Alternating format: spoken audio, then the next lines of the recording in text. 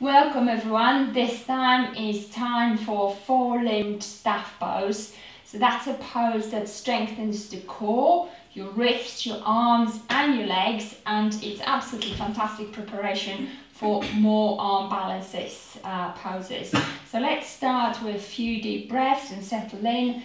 Inhale through your nose and exhale through your mouth.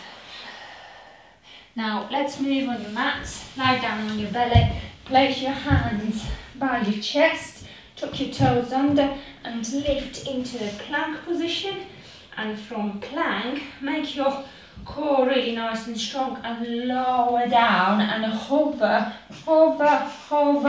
and relax. Exhale, put your hands under your forehead, and that was the four-limbed staff pose.